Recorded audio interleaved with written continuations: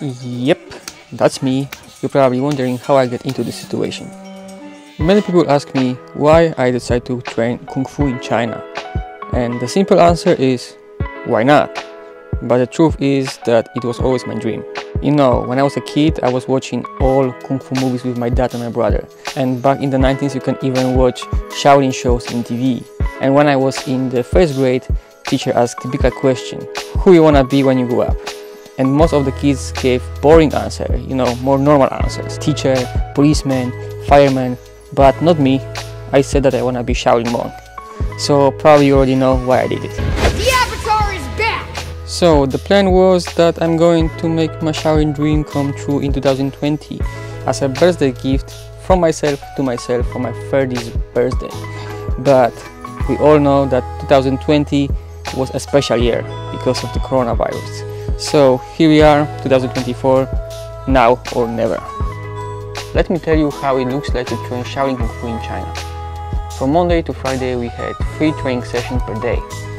First one was a 1-hour session of Qigong or Tai Chi at 6 in the morning. Then we have a breakfast at 7. At 8:30 we start second training where you practice for around 3 hours basic Kung Fu, hard Qigong, power stretching or China. Depends of the day. Then we had a lunch at 12 and after that you have a little bit longer break where you could rest, and normally you would use this time to chill or practice something by yourself or take a nap. You know, just relax and collect some energy for the next training, which was at 2:30. And this training normally was a little bit more hard and we practice Sanda, which is a Chinese kickboxing, forms, sparring, Mehak one or power training, depends on the day. And after that we have a dinner at 6. Before each training session we have to run. I tried to count how many kilometers we did per day, but there was no system because everything was depend of the day and how warm it was. Because you know, every day was between 32 to 44 degrees, so it was really warm. And most of the time we trained outside. And after these runs, we have to run up on the stairs and then go down on all 4 with our heads down. And this was a warm-up. And after that we did some stretching and this took around half hour and then we was ready for our training.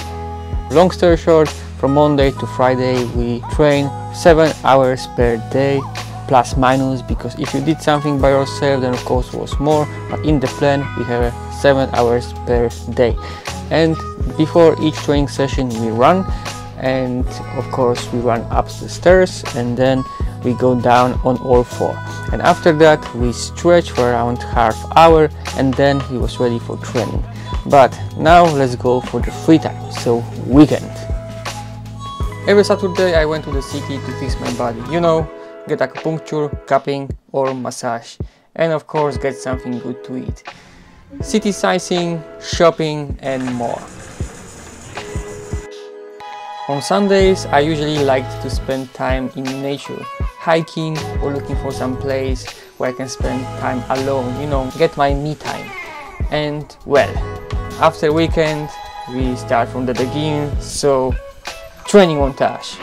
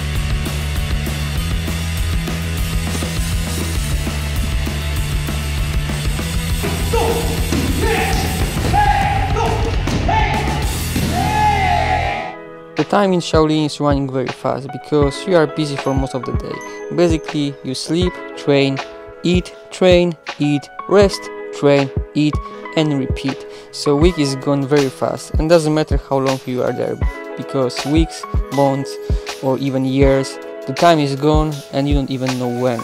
On my last day, I felt like I just unpacked my bag yesterday, and now I need to pack it back again.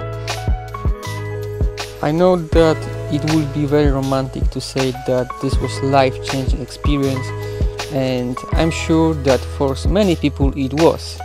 But I don't think that this trip changed how I am, because I follow Buddha ideology for some time already, and I'm a martial artist not from yesterday. But I'm sure that some people can change a lot there. I just can tell you that it was amazing adventure. I brought home a huge package of experience and ideas for my own martial art journey, and I might not run at 6 in the morning or run 10 kilometers per day, but I started to do Tai Chi or Qigong every day, and I do stretch 2 times per week, and I train stances once per week. So actually I can say that something changed in my life after this experience after all.